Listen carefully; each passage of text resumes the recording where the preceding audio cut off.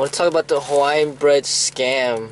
This bread is absolutely disgusting. By Love and Fresh. And we got this from Aldi, and they sold us this garbage. I thought it was the original Hawaiian bread, but it was not. And it's by the Love and Fresh brand, which is the other cinnamon roll brand that I remember.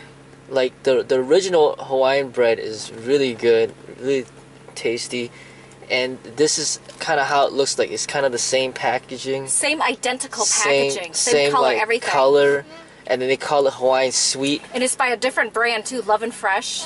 And I didn't know that this was not the original, and I just grabbed like 3 of them. And it tastes like crap. And then I tried it. It's just disgusting. That's what I'm talking about, like how people steal ideas from, you know, the originators, and then they come out with their garbage version and they trick you into buying it. And they charge the same price too. And they charge the same price. So I was thoroughly upset.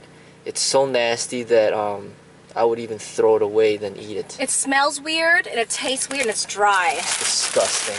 Yeah, let's get